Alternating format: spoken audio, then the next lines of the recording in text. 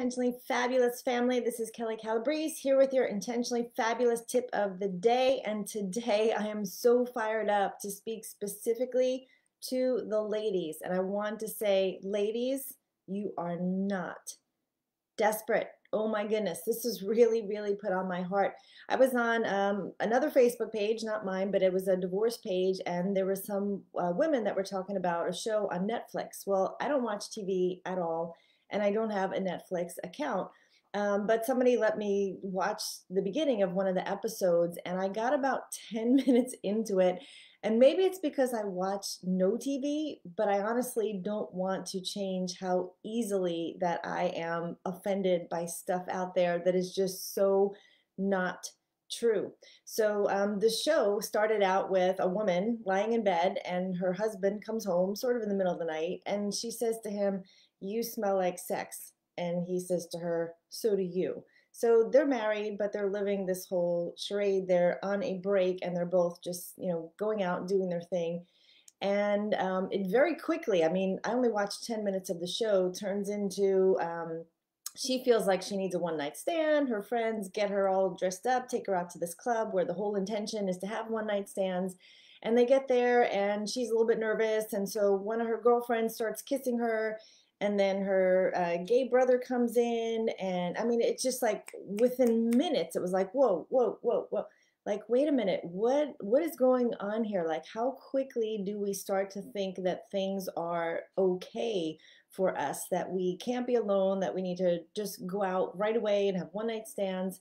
So, yes, that was extreme, but I just want to say to you that you are worthy, that you are so worthy. And I highly encourage you to really focus on becoming whole as yourself, so that self-love, self-care, working on you. Look, there is no perfect woman, there is no perfect man out there, but I would love to see women really get to a place where they feel healed, spirit, mind, and body, so that when they do go out into the dating world, they are going out with a perspective of, I deserve to be treated a certain way.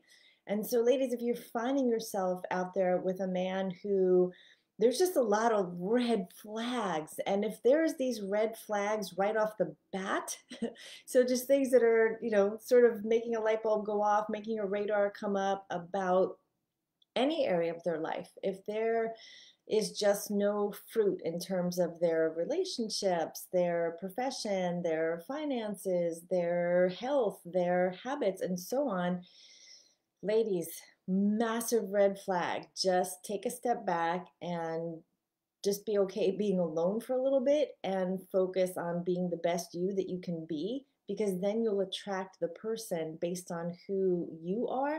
So if you are settling for someone and you are, and I'm raising my hand because I was a massive enabler, settling for someone who you're like, oh, I can fix that. Oh, I can fix that. Oh, I can deal with that.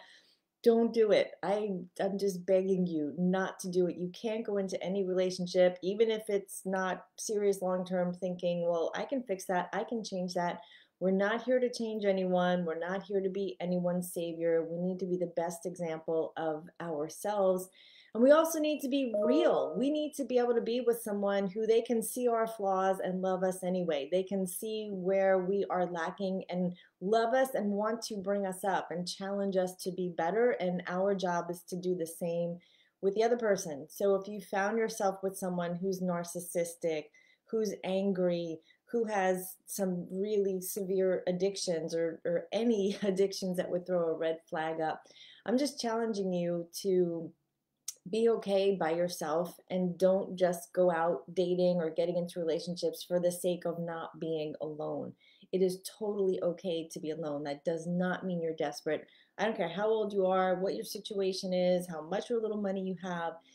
It does not matter. You are not ever, ever desperate.